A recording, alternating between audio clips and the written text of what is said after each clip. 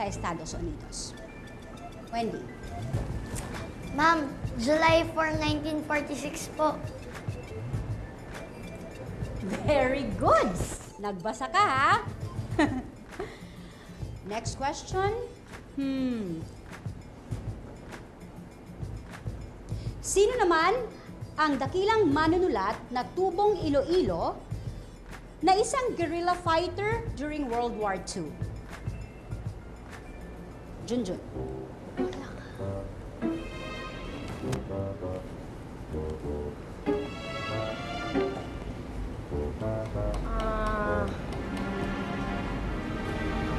Cola friend.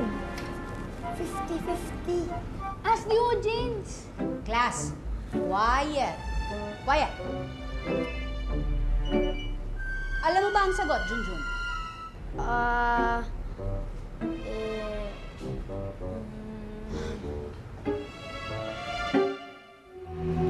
Stefan Avellana.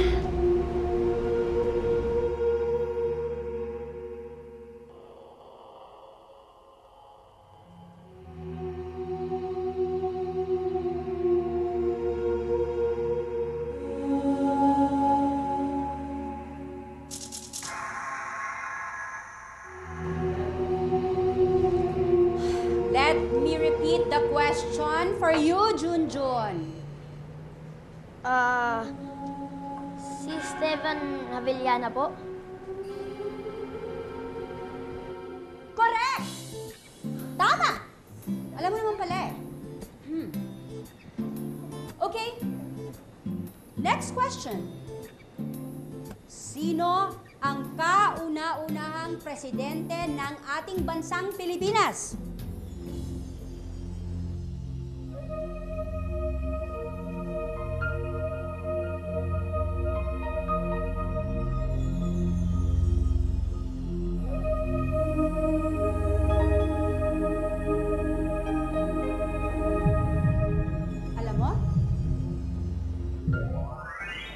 Ano ba, Junjun? Kanina pa yan na. Tagal mo maglinis, mabibel na. Sige na. Opo. O, ano na nangyayari? Aray ko. Ano ba ito? Ano na nangyayari dyan? Oscar, di mo ba talaga nasisense? Hindi mo ba talaga nakikita yung multo dito? Diyan siya, andyan oh. Andyan. Yun, wala eh. Wala talaga ako nasisense, saka hindi talaga siya nagpapakita sa akin eh. Hindi nagpapakita. Ibig sabihin, ayaw magpakita. Pati sa mumu, ayaw magpakita. Pwede ba yun? Alam mo, Junjun, kahit kanino, basta ayaw niya magpakita, hindi siya magpapakita. Kahit sa mumu. Kita nyo na, naapak-apakan na. Sige na, bilisan nyo na. Nathan? Oh, what's happening here? Matatapos ka na ba? Ha? Matagal pa, Sheska? Okay. Class, bukas na natin tatapusin ang posters, okay? Magbibel na. Sige, maginis na lang kayo. O, sinong mag-volunteer, mag-erase ng blackboard? Uy, Dali. Junjun, ikaw na mag-erase ng blackboard, ikaw na mag-volunteer. Ayoko nga. Junjun, para nga malaman natin kung mangyayari ulit yung nangyari sa'yo. Sige na nga. Ma'am, ako na po. Okay. Hintayin ka na lang namin sa labas, ha? Sige. Nandun na si Kuya Yolo. Alam mo, Junjun, eto walang steer. Nararamdaman ko lang dito lang yun eh.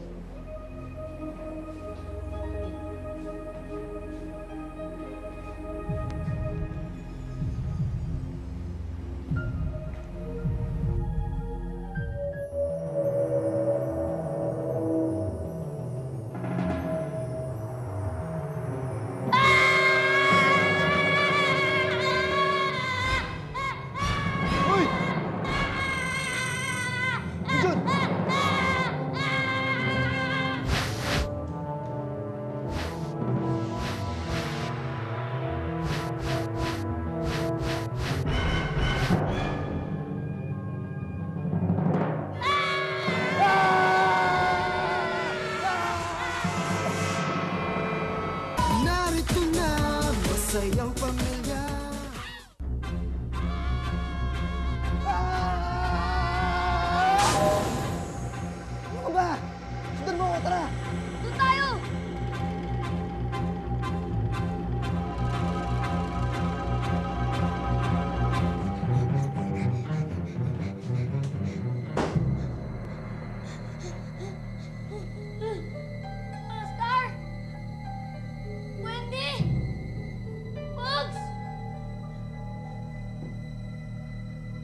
Oscar!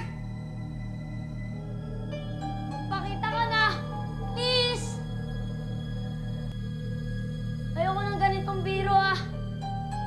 Buksan niyo na yung pinto! Ano ba yun?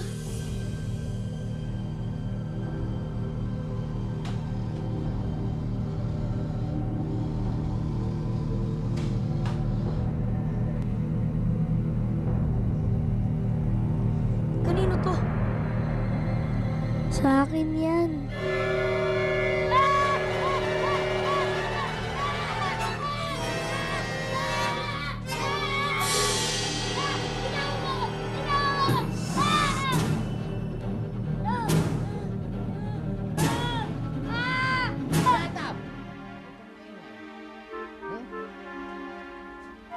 Naman?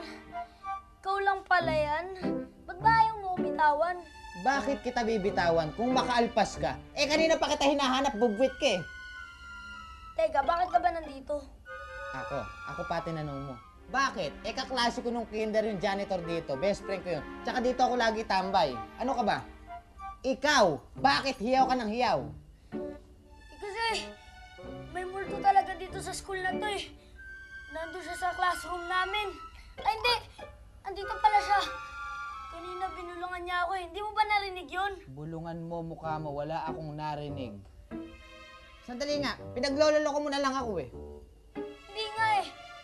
Kilala pa nga niya ako eh. Sinulat niya yung pangalan ko dun sa blackboard. Ganun ba? Tara, puntahan natin yan para maniwala ako sa'yo. Ayoko! Anong ayaw mo? Tara na nga, puntahan na natin. Halika na. Ayoko nga eh! Huwag ka nang mahiya. Halika na, halika na. Ayoko! Tara. Tara. Ayoko! Sabihin mo sa akin yung sinasabi mo na yan. Ayoko nga eh! Eh, pagka meron, tumakbo na lang natin. Oh. Ayoko nga! Alam mo ba, Junjun, ilang adventure na pinupuntahan natin, lagi naman natin nalalampasan. Asan ba yan, ha? Ayoko nga! Nagmakamatapang ka pa eh! Tapangin mo mukha. Ayun o, may nakasulat o. Ay, Junjun.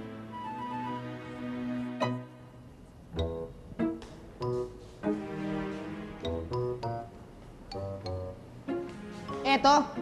Eh, ikaw lang nagsulat nito eh. Pinagloloko mo ba ako, Junjun, ha? Hindi nga ako, yung ghost niya. Kilala niya ako eh. Kilala ka niya.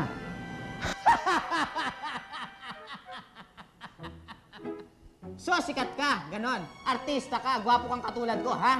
Ganun ba? Ikaw feeling mo lagi eh, ha? Hindi kaya si Oscar lang ang nagsulat niyan. Hindi si Oscar, magkasama kami. Hindi si Oscar. I don't care, ha?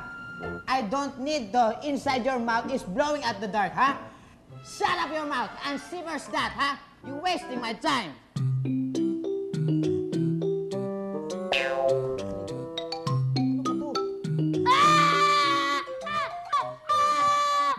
Hoy. Junjun, ikaw napaka-over mo na, ha? Ano to? Ghost toy, ha? Aka ng Eh, sa ghost niya, yan eh. Pangit mo. Ghost. Tara na.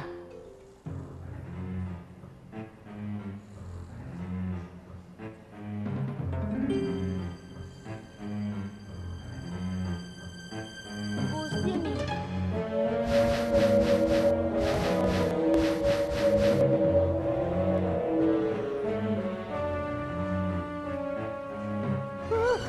Ayan o, sa'yo nga eh. Sa'yo yan eh. Hindi sa akin niya, sa'yo yan.